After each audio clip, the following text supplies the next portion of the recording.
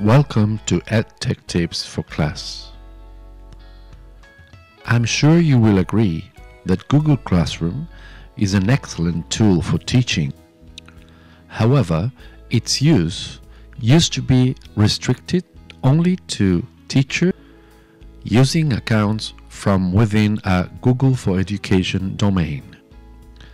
But don't worry, now that situation has changed and you can use Google Classroom from your normal Gmail account.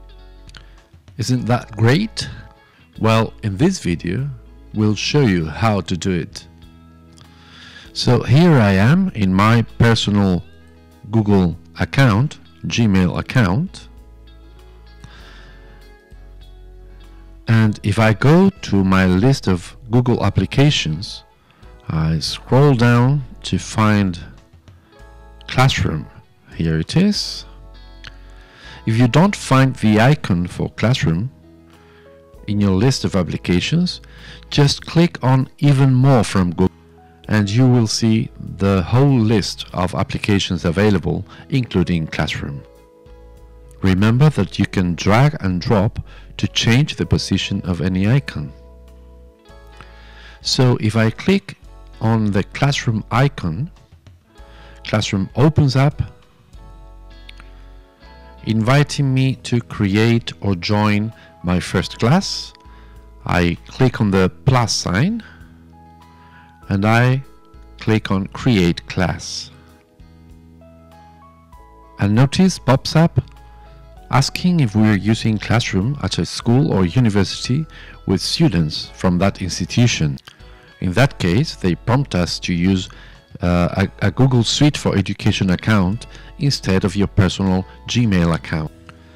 But in this case, we want to use Google Classroom as a private teacher with private students, so I click on this statement and click Continue.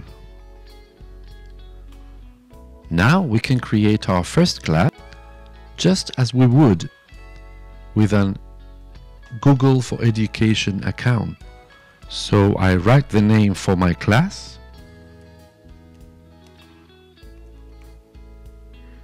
and click on Create.